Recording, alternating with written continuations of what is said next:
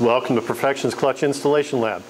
Today we're going to show you how to remove and replace the entire clutch hydraulic release system on the 2003 and up series of Dodge Ram pickup trucks.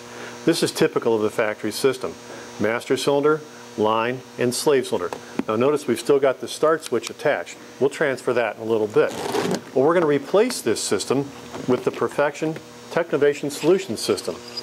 That includes an aluminum master cylinder, an aluminum slave cylinder, and a stainless braided line, and of course a new push rod. Now there's just a few tricks to help make this replacement a lot easier. How to deal with the start switch. That can be a little bit tricky. There's two ways to deal with that. How to remove the master cylinder from the firewall. Quarter turn comes right out.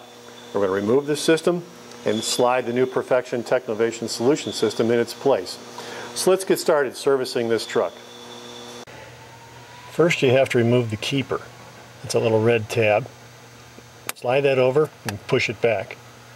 Then, just behind it, there's a little green keeper. Get a hold of that one, move it over, and hopefully, there it is. The start switch is disconnected. One other way to remove the start switch is to remove this retaining plate right here. You squeeze the two tabs together, slide the plate to the rear, and then just push the switch off the push rod. That'll give you a different way to get the switch off. To remove the safety start switch, two tabs. Squeeze them in, slide the keeper back towards what would be the pedal, remove the keeper, take the switch, slide it back towards the pedal just a little bit, snap the front end off, remove the switch. Now to remove the pin from the clutch pedal to the master cylinder push rod, I'm just going to take a straight screwdriver, push it in between the pin and the clutch pedal a little bit, twist, and the pin pops out. So I'll just reach up there with my hand and pull the pin out all the way. This truck is equipped with adjustable clutch and brake pedal, so to remove the push rod, just insert a screwdriver behind the clutch push rod right there and pop it off. Now to disconnect the master cylinder from the bracket, quarter turn counterclockwise, you can start to pull the entire system out.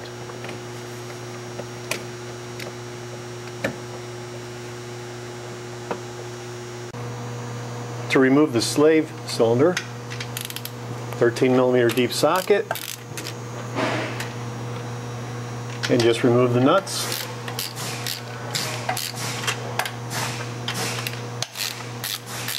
Notice the slave cylinder is pushing itself out. That's because there's a spring inside the cylinder that's expanding right now. That spring provides the preload against the clutch release bearing. So you put the new cylinder in, you'll actually be compressing the spring a bit during the installation process and establishing that preload.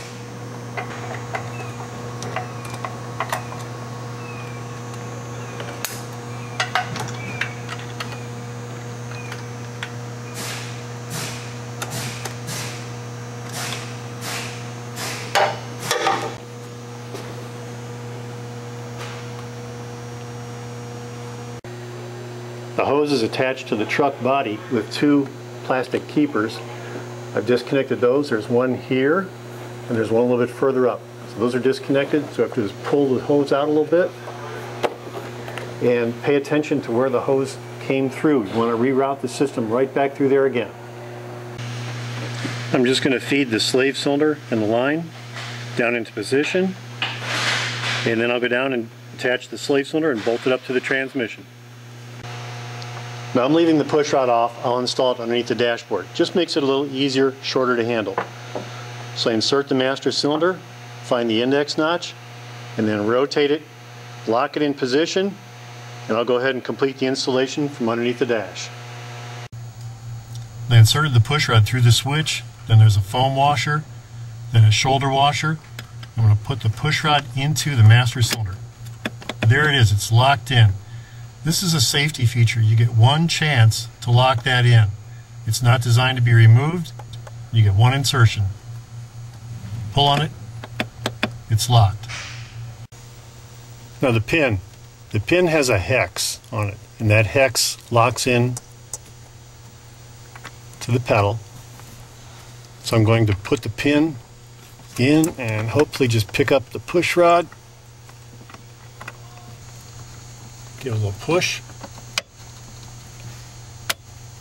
And it snaps in and locks in on the hex. Insert the harness and then lock it with the keeper.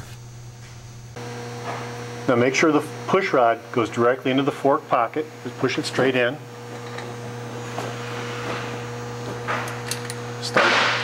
Start the nuts on the studs.